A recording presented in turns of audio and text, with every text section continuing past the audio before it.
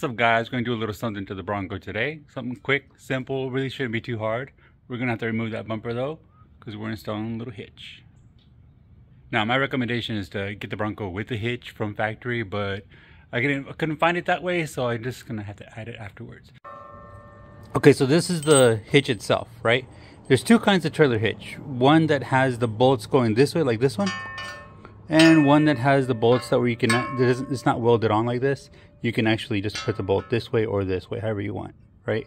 Now, if I were to do this again, I would have gotten the one that has the bolt going this way, right?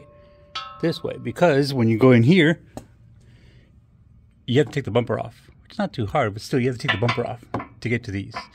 If I were to get the other one, you can do it through the back side, right? Okay, so from the back, up here, on the very edge, you have 3 bolts that need to come off. These 3. 1, 2, 3. But there's one more that's kind of hidden up here, right? 4. And the same thing on that side. There's 1 and then 3. So removing these 8 bolts, I'm gonna try to see if I can just loosen them up and just pull this thing back.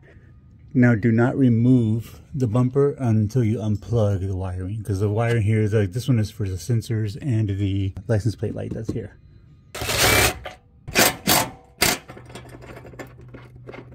Power tool doesn't fit here very well. It just barely angles in there.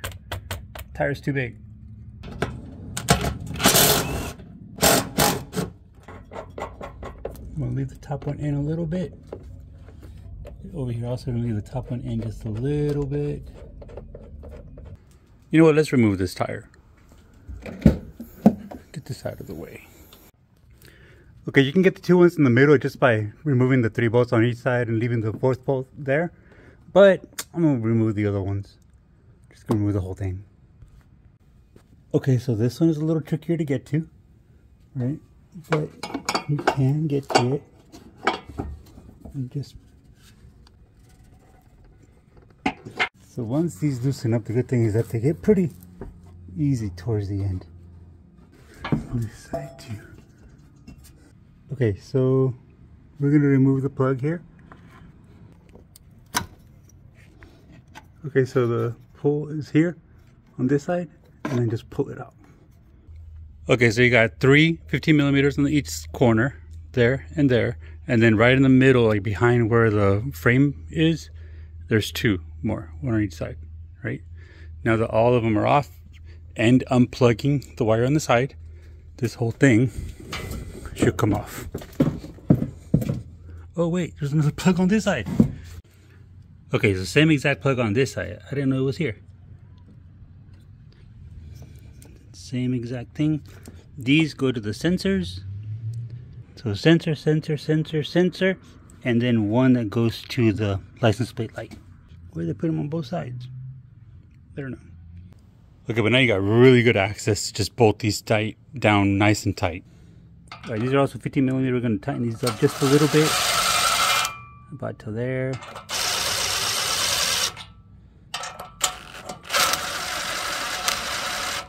Make sure this is nice and tight, flush. Okay, so don't just use your impact gun for these. I mean, you use them with impact, but then use a ratchet or even better, a torque wrench. Okay, these need to be torqued down to about 80, just over 80 foot-pounds of torque. I mean, super tight. Okay, so now this is bolted on, again, 80 foot-pounds of torque, and now it's time to put this little bitty hardware on here. So this is for when you have the wiring. The little harness that goes in here clips right in here. Okay, I don't have that yet. I might go to the store and see if I can buy it today, but let's put this on here. This is just going to be bolted down and down. All right, let's put the bumper back on. That's cool. That's good. All right, we're just bolting all these back in. All right, that part's done. That was like a 30-minute job. Oh, forgot to plug the park sensors back in.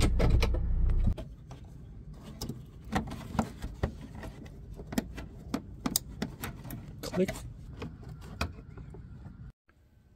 Alright guys, it's been a few days and I found a solution for the wiring. So let me tell you kind of what my thought process is. First of all, I was like, let me get one of these and just open this up.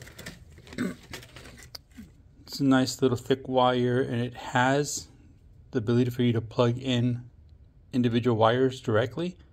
But then I'm like, well, because this has LEDs, I don't know if it'll work with LEDs straight. It might need a little more juice or something for it. If it powers a trailer with halogen regular lights. So I bit the bullet and I went ahead and got this Curt plug-in adapter. All right, this is like, I think it was like $75, $80. But it plugs into the back, directly into the lights.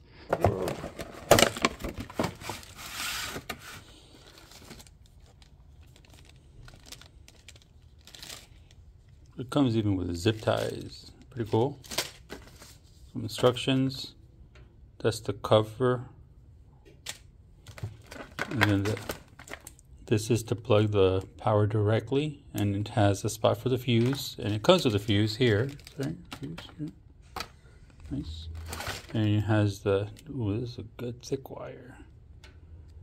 Dang, I don't know what gauge this is, but this is pretty good. And then the actual adapter. So what these do is they plug into the lights and then plug directly to this. So it creates a T. Alright, so the kit comes with some pretty good instructions on here. First thing I saw is this. I was like, oh no, that's the wrong kind of Bronco. But then it's actually the right Bronco in here. I was like, okay, good, we're good. Okay, so I kind of laid it out here where it goes. So that's exactly how it goes, where this goes into that light. The right one goes into the passenger light. The actual wire goes into the front where the battery is a constant. It has a ground right there. That goes into the ground. Not to that ground, but to the ground of the vehicle. And then this kind of just comes right back out. And hopefully it fits right in there. Okay, so we're going to start by just opening all this up here. We're going to remove these screws and these tabs and pop all this out. We should have access to this light right here. And then we're going to do the same thing on this side. The good thing is that once you run the wires down, you can't see any of it through here. It's all covered up pretty well. Very nicely. Okay, so these are actually screws. And they're plastic, so just turn them slowly. They'll slowly come out. Just turn them lightly and they'll screw themselves out. 10 millimeters.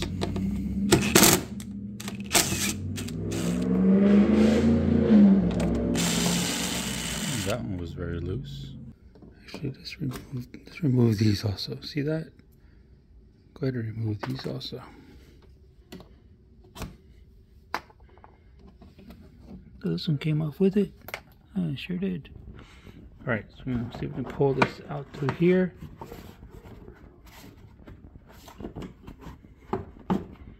Let's see how it wraps around this. I think I missed. Oh, I missed one. Okay, so now it should just pop out. Try not to force it. Okay. Try not to force it, and then I force it out. Alright, so now you have access to the plugs. These are the plugs you want to tee into. Yeah, we're going to do the same thing on the passenger side. Okay, same thing. You have 4. You got 1, 2, 3, and 4. And then we're going to do the 10 millimeters here. Let's pop this out now. This might be a little easier because it doesn't have the stop. The rubber stopper. There it is. Alright. Alright, we got access to this now too. Alright, so these lights are pretty simple. Just push there. You kind of have to hold the back, but then push there and pop it right out. Right? And there you go. You have a plug in for one and then for the other. I mean, these things look identical. Look at that. Good job, Curt. Look at that. This one. Ooh, heard that click? That was a nice click. That's in. And then this one here.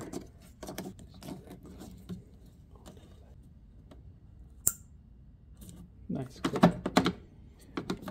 Okay, you can either set this back here or zip tie it, however you want. You're gonna run this wire straight down to here. It does have a place for you to do the ground. You can do the ground up here or just tear this line off here and do the ground further down, however you want. I think I'm gonna run it further down. I don't want to screw into this. It'll screw into the frame or something down there. So all you got to do is kind of just tear this off here.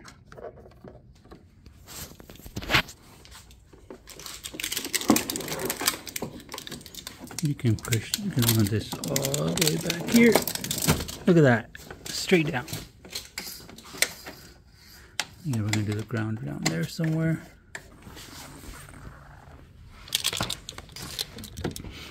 All right, so I am going to run it.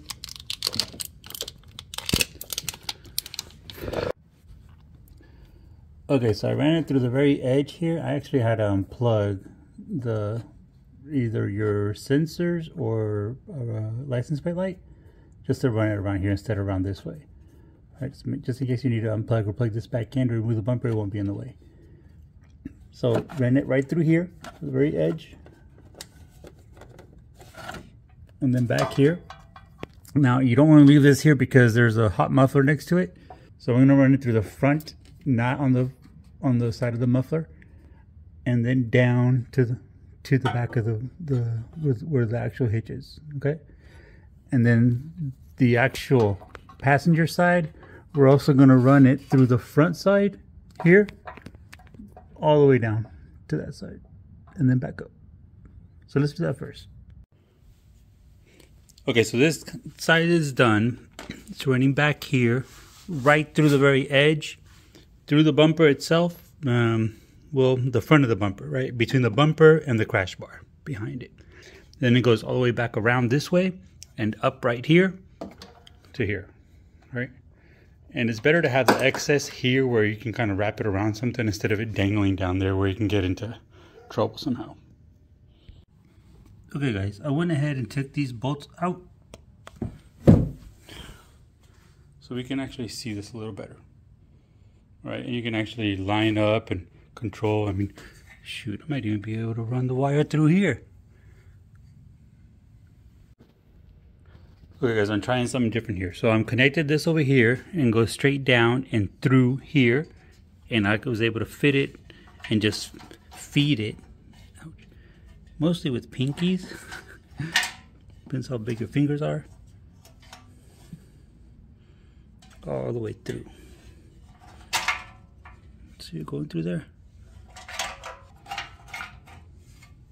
It's already right there. So we can kind of push it out through there. So that was not hard at all. You use one finger on this side, the other one on this side, and you kind of just feed it out. Push it out slowly. Come out. See? Now you have a nice, safe, secure line in there. Go up here. And then plug down. See how this works. Okay, so I got the ground right there. I ended up drilling a little bitty hole, just like this, there, and then running the screw through it, because that's first, I feel like it's more solid ground than this. And then again, this is the body of the vehicle. This is the frame. I'd rather do here than here and rust. I don't know, my thoughts. Okay, now I did the same thing here, and we're putting this here, right there. Okay, out of the way on the back side, not on the heated side. The only thing is I'm going to go ahead and put the double-sided tape on it and the screw, just for extra. Okay, we're taking a little break here. I'm going to have a little beer. I found this beer at the store today. It's called Superbock. Never heard of Superbock before, but apparently it's made in Portugal. I love bock beers. I've been really into bock beers lately. That one. And there's also the Shiner box and the Crawford box, but yeah, Superbock. It's not bad. It actually tastes a little light. It doesn't taste as thick as a regular bock beer does, or as dark or as hoppy, but still not bad. Okay, passenger side, nice and neat, all the way through the back of this. Sorry, through the back of this. And then in here, through here, and into there. I'm sorry, out of here and then into there, right? And then you got this, and I just put the excess in here, just stuffed it in there. So it just has this in here. I'm gonna have to buy something to make this look nicer here. Then the wires go through back here, again away from the heat, up. I put a little zip tie here, kind of make sure this excess is not in the way anywhere, right? Okay, now ground is here, right? And now positive, I actually crimped it back here. I crimped it and then stuffed it back here. I'm not gonna show you, it's already stuck in there. And then I ran the wire through here, through there, out through here, and then back in, and then through the frame, through the back, over to this side, kind of following where the brake line is, and then it crosses over because the brake line crosses over also over here. So I made it cross over, and then all the way up, and I kind of wrap it around here. I could put a zip tie on here, but it probably doesn't need it. And then up that side, and then right up through here, straight behind all this, and it's gonna plug into here, okay?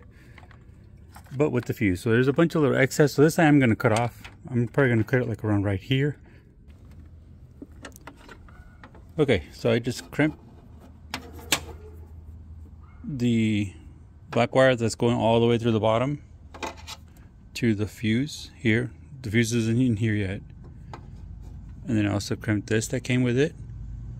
And I made it just long enough so it should fit like right here.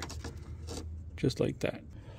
Okay, so I have a little tray of a whole bunch of old bolts and nuts, and look, this one fits perfect.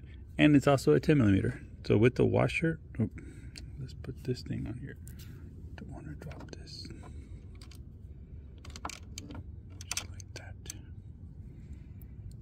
And then a washer, and then this. You should be doing this without this plugged in. Unplug that first. But I like to live on the edge.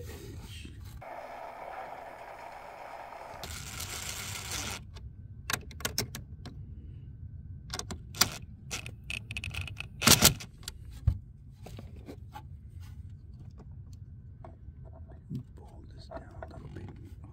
Perfect. Close you back up. Now this still doesn't have the fuse in here. I need to throw the fuse in here, but I want to make sure everything's plugged in correctly first.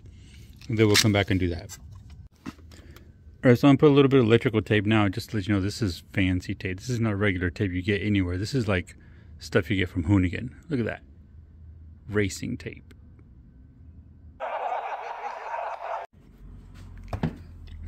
Alright guys, tip on putting this back in. You want to put this side in first and then lean it that way.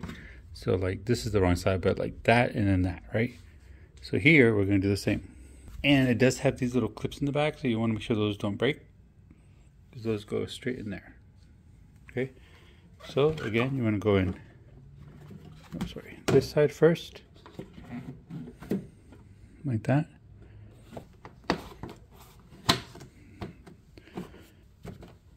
And I didn't even think about this, but you can pick this thing up also to give you a little more space here. Just a little more space. It's not too necessary, but it's good. Alright guys, that is it. Alright, that's probably going to be the final look right there, unless I go with the actual 7-pin. Which there is a way to convert this, the 4-pin to a 7-pin, 7-pin with 4-pin. I might do that in the future if I need to, but for now, this works. So now I can legally pull a trailer. Alright guys, job complete, ready to go. Thanks again for watching. Don't forget to like, subscribe, and check out some of these other videos that I have. Dose!